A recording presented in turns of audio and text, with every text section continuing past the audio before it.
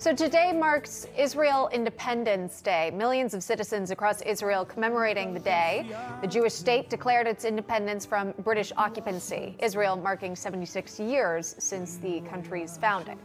Celebrations normally involve fireworks and the traditional torch lighting ceremony at the Jerusalem National Cemetery. But this year, Israelis are grappling with the war against Hamas. Independence Day celebrations toned down, with many of the typical traditions being canceled.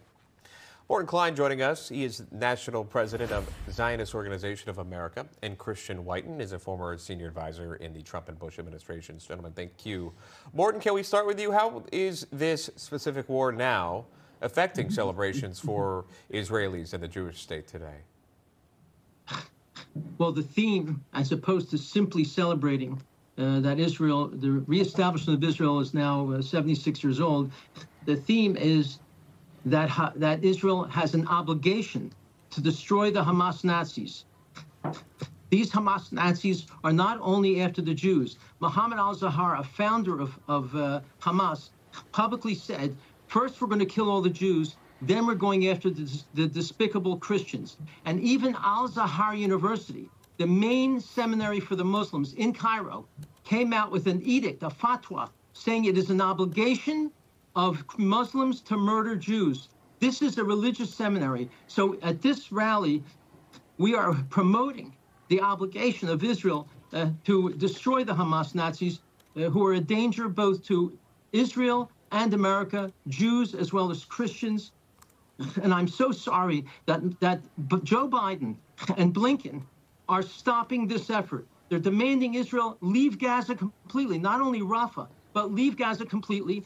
And they're really allowing Hamas to survive. And this is after Biden, for the last 3 years, has helped fund Hamas and Hezbollah. How? He's given Iran $26 billion, and he's also ignored sanctions, which allowed Iran to earn another $100 billion. They take that money and fund Hamas and Hezbollah. So this administration has indirectly been funding this terrorism. And those are the types of themes we had at this rally, as opposed to normally just the positive themes. Again, Morton Klein joining us with his analysis of this Independence Day. And it's different, of course, because it follows the October 7th attacks. Christian, I wanted to ask you about some new data points coming in from the United Nations, updating the death toll in the Israel-Hamas war.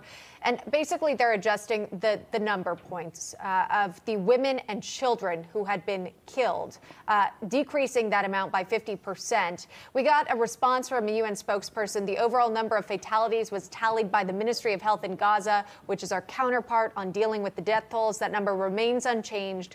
It's more than 35,000 people since October. What's changed is the Ministry of Health in Gaza has updated the breakdown of fatalities for whom full details have been documented.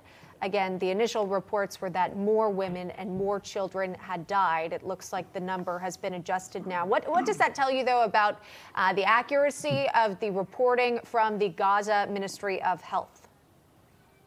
Well, it sounds like the UN might be finally acknowledging, but not really acknowledging, that they were lied to. The Ministry of Health in Gaza is Hamas. Every sort of political organization in Gaza, except for the Israeli military, is Hamas. And these are lies. And these are lies that were repeated not just by the activists and the nutjobs on campuses living in tents. That big number was repeated by President Biden, by Time Magazine, by NPR, increasingly known as Nicaraguan Public Radio, by all these organizations authoritatively. And it's just propaganda that came from the enemy, frankly, and we've been passing it as off as accurate. And why is that a big deal? It's not just a big deal that this needed to be corrected and that the entire world, it's in Wikipedia too, incidentally stated factually, as if 35,000 women and children were killed by the Israeli military.